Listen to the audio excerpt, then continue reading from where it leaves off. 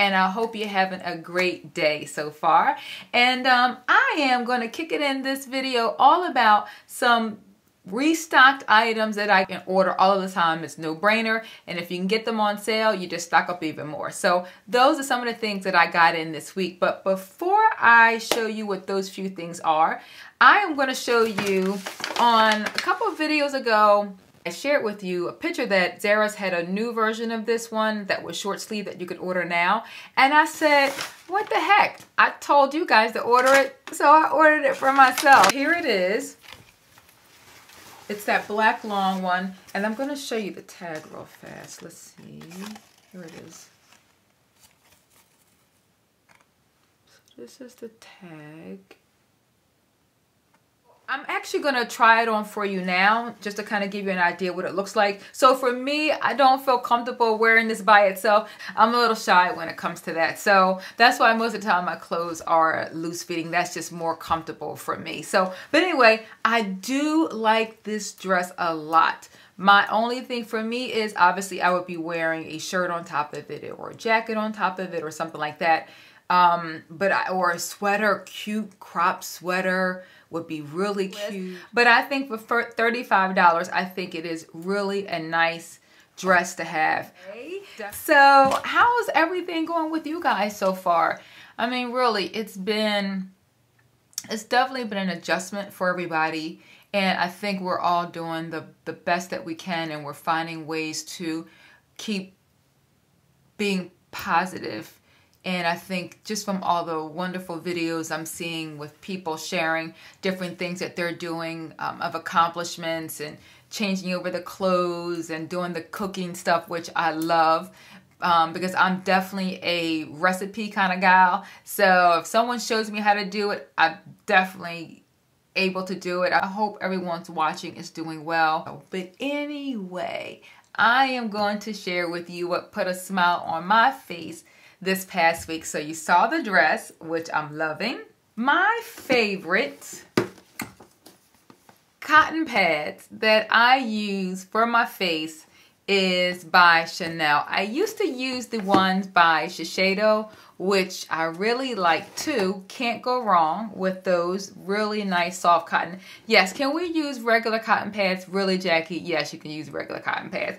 But it's just something about the Shiseido ones and the Chanel ones. They're both like square, and the cotton is really soft. It's not too scratchy and harsh on your face, and it just feels really good just to have them on my counter. So when I'm reaching for a cotton pad, it's just a little extra something. But anyways, I'm going to show you my favorite ones recently still. If I can get this box open. It does come pretty wrapped just for cotton pads. It gives you a cover, and it's still wrapped in another box. So they definitely do a good job with the packaging, even if it's just for cotton pads.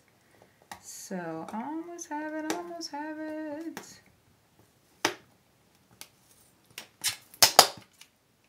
It's not about how much things cost, you guys, right? It's all about, it's the little things that make us happy. And that's what this is about. The little things that I got delivered today, that this week, that definitely just put a smile on my face. So, and getting these guys are good because I can't go in the store to buy them. So I was happy to find them online. I think I ended up finding them at Nordstrom's.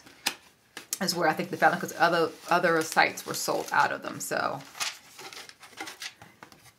they're just regular, a whole box of them. And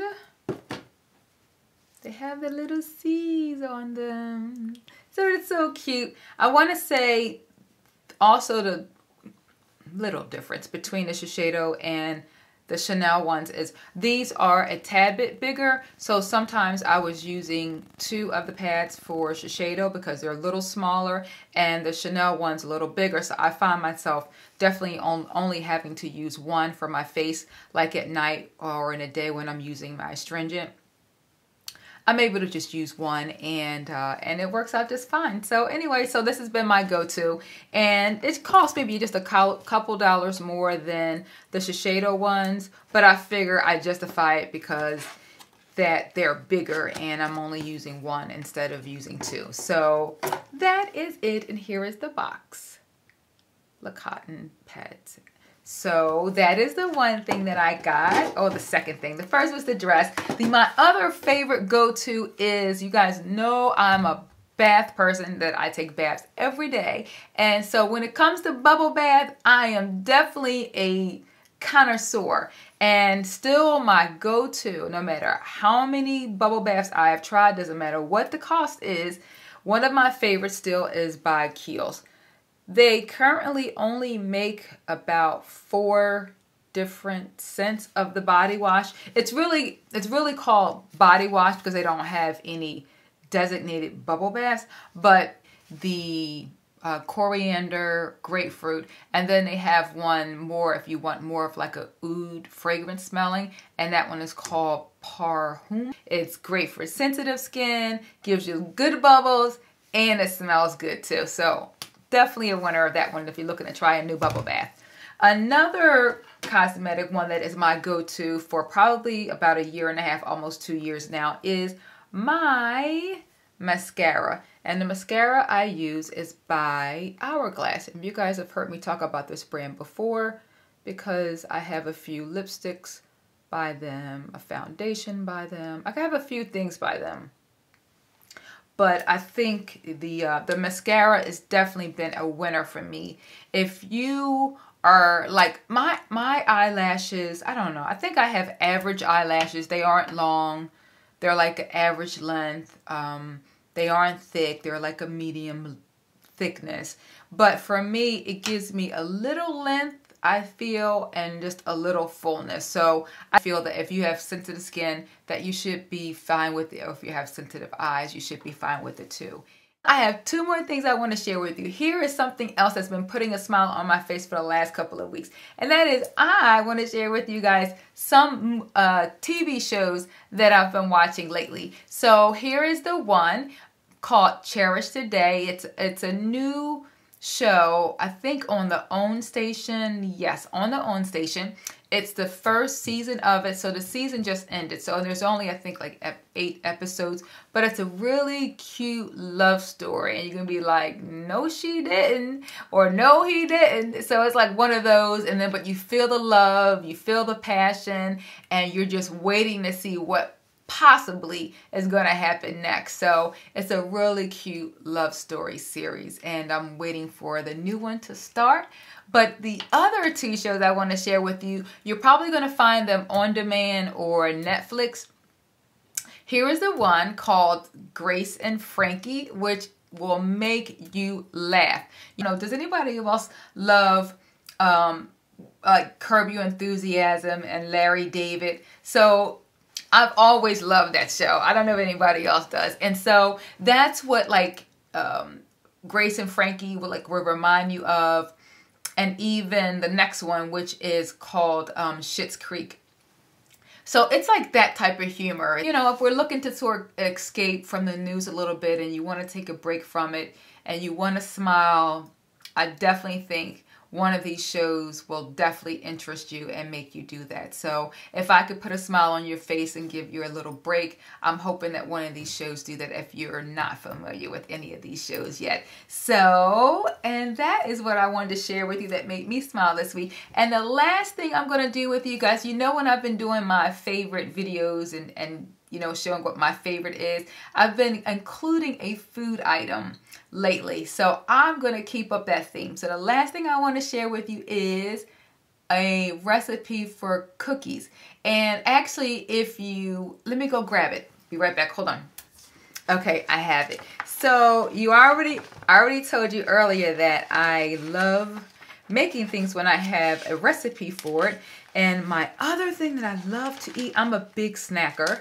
I'm a big dessert person. So if anyone has like homemade desserts all day long, that's me. So, and one of the things that I love to make though is chocolate chip cookies. If you happen to have the current Oprah magazine that just came out a couple of weeks ago, it's the, probably the April. It's the April edition of Oprah magazine. And so that's the recipe in the back for the chocolate chip cookies. So that's actually what I'm going to take you to do with me. And then we're going to see how it turns out. So I'm excited. I'm sure they're going to be great. And let's go give them a try. Come on, let's go. I have all of the ingredients here. And here's what I'm going to do. If you are making this recipe from her magazine, at the bottom, it says smart. It says the fast smart cookie. So here's the thing. I wasn't really good at this growing up. If my mother is watching this, she'll probably tell you I was really bad. When we didn't have ingredients at the house and my mom would be like, oh, you can substitute for this. I'm like, no, we can't substitute. That would drive my mom crazy. Mom, now I get it. I apologize because that's what I'm about to do, Mom. I'm about to substitute. So I'm actually going to substitute for things I already have in my pantry, and because I don't want to buy something that I don't have. There's only one thing I did buy that I don't have, but I'm going to share with you. So what I did was, it called for, the top version called for dark chocolate, and going to the store and buying the different percentage of the 70%, 70%, 60%. I don't have all that stuff, and I actually don't really like dark chocolate. So I did go to the store to buy one thing, though, as a compromise. So I got the lesser strength of the dark chocolate, and it has sea salt. So I do like chocolate that has the sea salt in it. So that was my one compromise. But the other things I'm definitely substituting for, such as I didn't get the other dark chocolate that they wanted. So I'm substituting with chocolate chips. The other thing it called for was hazelnuts. I didn't want to buy hazelnuts. I have tons of pecans because I'm always making my sweet pecans. So I'm just going to substitute hazelnuts for the pecans. And I felt like there was something else. I think that was the only substitution. So I just want to let you guys know, you don't have to. It was nice that I thought that was really nice of them to actually include replacement options and not forcing you to use the only products that you may not have in your pantry already. So anyway, so let's go ahead and let's start mixing everything together.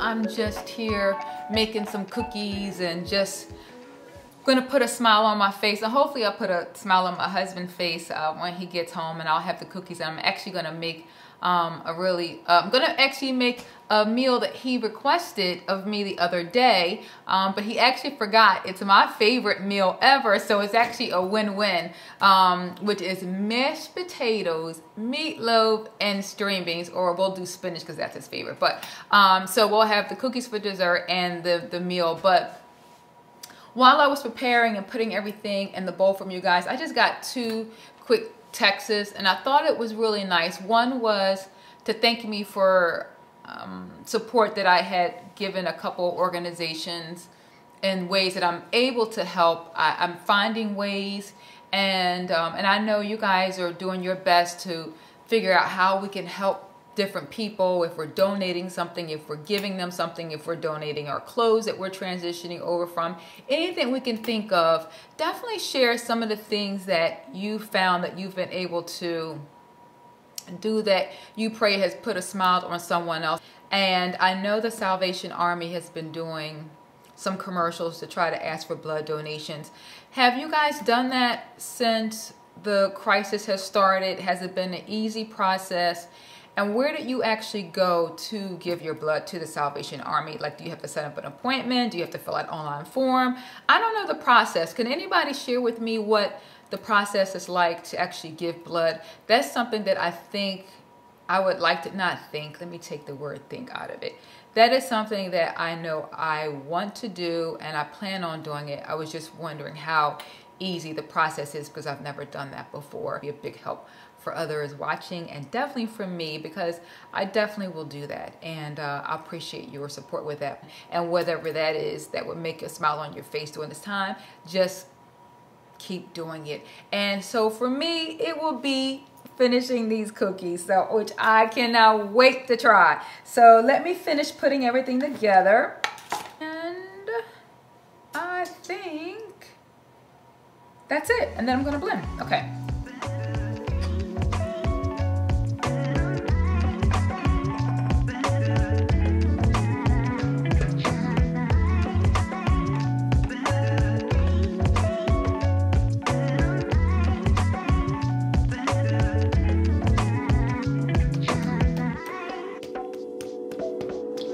Final result. Now, I'm going to be honest with you. Yes, I did make them smaller. So now I see why they said, okay, now that I've showed you what they look like, I'm going to tell you. Here's what I think. So now I understand why they said make them in a 3 tablespoon size small ball, because I thought, oh, it's going to be a ginormous cookie. It's not. I can see now that it actually cooks down to smaller, actually what I thought it was going to be, so it really doesn't spread out anymore that much. The other thing was, I don't know, my oven was smoking a little bit, and I don't know what it had to do with the parchment paper, I don't know what the dark chocolate I'm not used to, I don't know, but nothing was burning. And then, what was the other thing I was going to tell you? They actually never like melted down into the shape of a cookie. So 2 minutes ago, I took them out of the oven and just took the spoon and just sort of mashed them down because I didn't want to overcook them and I didn't want to burn them. It tastes like a, I know this is stupid to say, but it tastes like a slight bit healthier version of a chocolate chip cookie because it's really not oily, it's not too buttery, so there's nothing left, no residue on your fingers, and it's almost like a dry formula when you're eating it, which is a good thing. I'm gonna do the second batch around. I'm gonna make them bigger and I'm gonna flatten them out, and but I'm gonna wait and do that after dinner so they're nice, crisp, and warm when we take them out of the oven. So anyway, you guys have a wonderful, wonderful, wonderful day. Continue to be safe. I love you guys so much, and as always, if you have not joined me, please do so before you leave and subscribe right there. I thank you guys so much. Give me the thumbs up and I'll see you soon. Bye and take care, all right? Bye-bye.